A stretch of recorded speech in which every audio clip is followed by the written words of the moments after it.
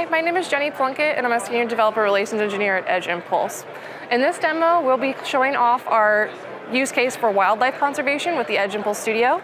We've trained a model to identify when an animal or a car is in frame of the camera on the Sony Spresense platform. And this platform is a super high performance and ultra low power microcontroller. And we've trained the model completely in Edge Impulse and deployed via the deployment tab in the studio.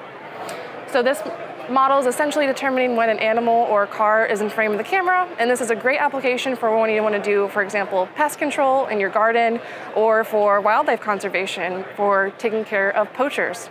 For more information about this model, please go to our documentation at docs.edgeimpulse.com and sign up for a free Edge Impulse account at edgeimpulse.com.